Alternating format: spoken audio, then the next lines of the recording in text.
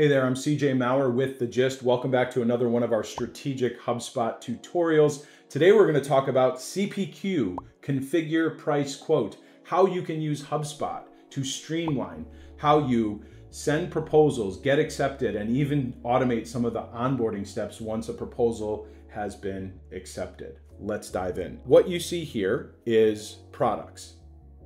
Now, before you actually start using HubSpot for quotes, there's a couple of things that you need to do.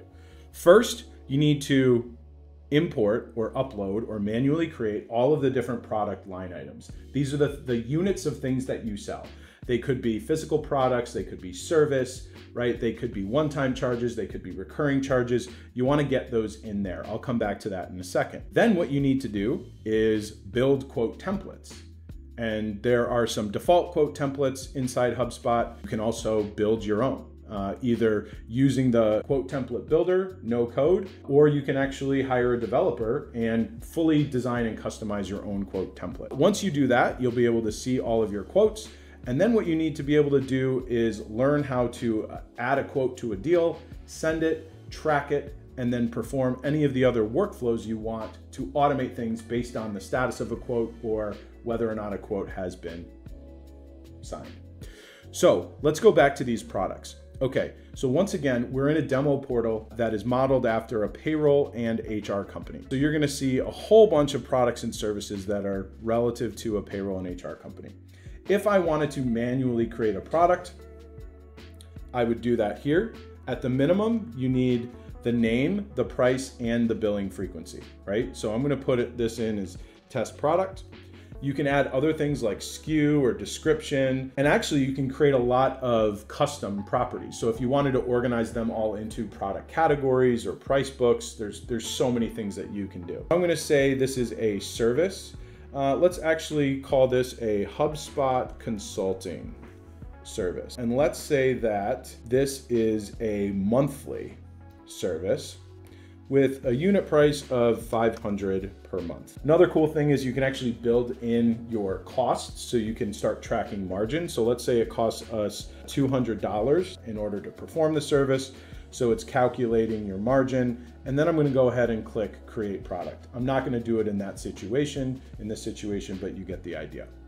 The next thing that you're gonna wanna do is organize your products into views. These are almost like views or folders, right? One for whoever is in charge of keeping track and maintaining all of your products. It's nice to organize them so that way if you want to add one or update some details or you increase your prices, you can go in there and do that accordingly. There are also benefits to organizing your products into views once you actually build the quote, which we'll show you in a second. So here we have all of our products organized into views. And by the way, you can import your products, especially if you've never used a CPQ system before. A lot of businesses have never actually listed out. They don't have a formal price book. So I would recommend building it in a spreadsheet like Excel or Google Sheets and then importing it if that's easier for you. But let's say we have all of our products in here. Now that's great. So that means we know once we're building a quote, we can drag in line items, adjust quantities, apply discounts. But you actually need a quote or proposal template for that to live. Whenever you sign up with HubSpot, you're gonna have 3 automatic templates: basic, modern, and original. And you can preview them right here. So you can see this is a very simple one-pager. And what you can tell is that, okay, it's gonna pull in company information based on the company that's associated with the quote, and the first and or second recipients based on the contact or contacts that are associated with the quote. And it'll pull in information about you, the sender, and this pulls from data that is on your HubSpot account about your company. Assuming everything is set up right, like you have a deal record and the company's associated, the contacts associated, if you just add a quote, the only thing you really have to do to send it out the door is move the product line items in, select if you want to have an e-signature or payment, and then send it off. So that's pretty simple. But what you can also do is customize your quote template. Let's say we want a more fancy proposal. I'm gonna go ahead and click proposal, And now you can see, like, we can go ahead and edit the summary here. We can stylize this with different colors and really have a nice, more formal proposal, which once again, you're gonna have those product line items at the bottom, and you'll be able to add that just like if it was a simple one-page quote. Let's say you have your quote templates, right? Again, then you're gonna be able to view all your quotes, and this is great for reporting purposes. Your sales leaders are gonna wanna go back and see all of the quotes that have been sent, what their status is. Sometimes you have a client that has a question. Maybe they've already signed on, but there's weeks or months later, they have a question, they want to reference it again. Hey, can you send me that again? You can easily go here, search your quote. Oh, what do we do for panic room? Boom, here's their quotes. And we can see the status of all of them. All right, so let's say right now you've uploaded all your products, you have your quote template. Now it's time to actually send a quote. This obviously isn't part of the configuration. This is what's gonna happen once you've built everything and you're training your teams how to use it. So if you've got a deal, this is a company called The Loop. I'm gonna go into the deal in the quote section on the right sidebar. I'm gonna click add.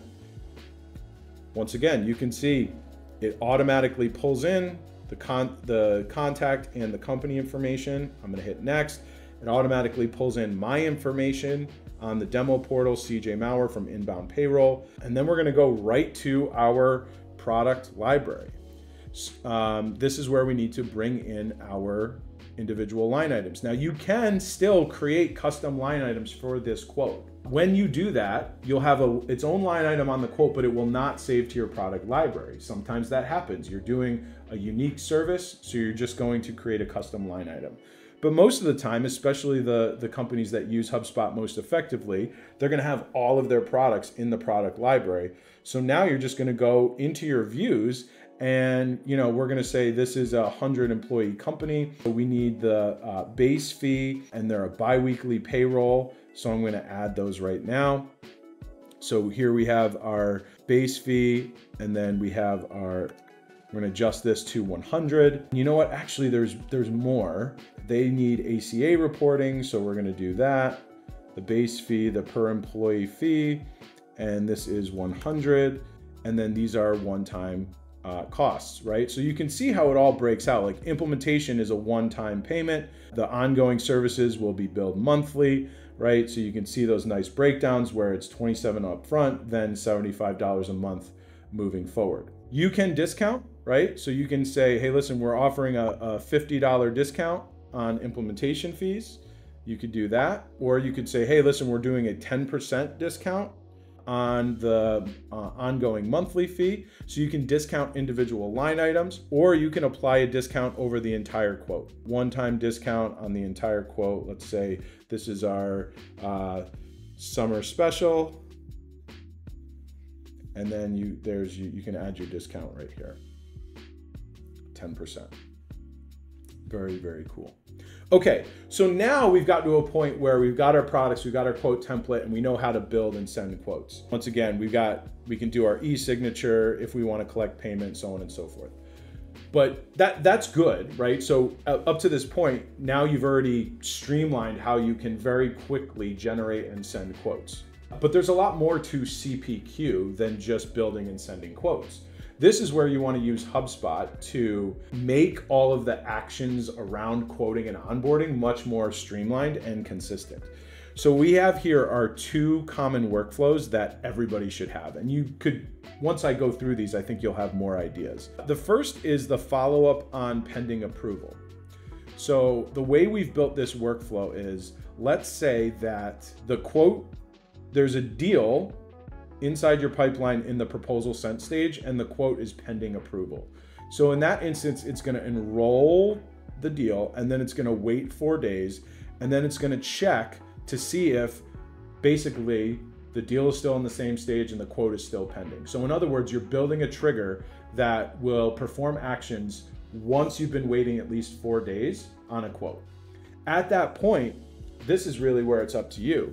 Maybe you want to create a task to remind your rep to follow up on the proposal.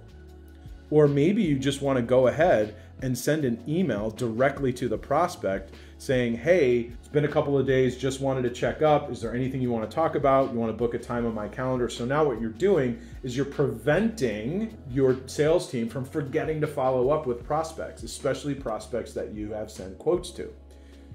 So this is a really, really effective way to basically build in operational follow-up on quotes and proposals.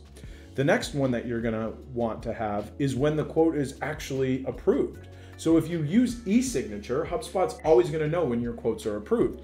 So build a workflow that triggers whenever a quote is approved. So first thing you wanna do is update the deal stage, right? It's currently in proposal sent, but when the quote gets approved, move it over to your forecasted stage or your closed won stage or whatever works for your business. Then send an internal notification to your team to say, woohoo, good job guys, we just got a quote back. Here's all of the details about the business, right? Here's the company, here's what they hired us to do, here's the amount, right? Here's the source, all of that information. And then take it a step further and even email a confirmation directly to the customer themselves, right? I'm gonna go send an email. I'm gonna say, whatever, I'll pick my email that basically confirms that, hey, confirming that you have accepted your quote, here's all the information, and then use that as an opportunity to begin the onboarding process. Maybe you need to send them to a link to complete an onboarding form, or maybe they just need to book the kickoff call on your calendar. All of that can be automated. So now what you've done is you've removed a lot of the guesswork and manual error around sending quotes, following up on quotes, and taking steps once quotes are accepted. That is effective CPQ, configure, price, and quote. And there's an incredible way to do that in HubSpot, as you can see across a variety of tools, products, quotes, deals, workflows, emails, right? Using all of these tools together in order to build a really seamless process that anybody can use. This is how you build in growth and scalability into your company's operating system. So we're big, big fans of CPQ. So that's it. That's the video. If you like this, please like and subscribe. It'll make sure that you can see more of these videos, and quite frankly, it helps us reach more people who have needs just like you to get the most value out of HubSpot. Also, if you want to get a strategic HubSpot process breakdown in your inbox, subscribe to the Spotlight. The link is in the description. You will get a simple email that breaks down a process that focuses either on marketing, sales, or service, how to scale growth across teams and functions in your inbox every Monday morning. We're getting a lot of positive feedback from it. Our list is growing, so click the link in the description, subscribe to the Spotlight, and we'll see you next Monday. Once again, I'm CJ with The Gist. Thanks so much. See you soon.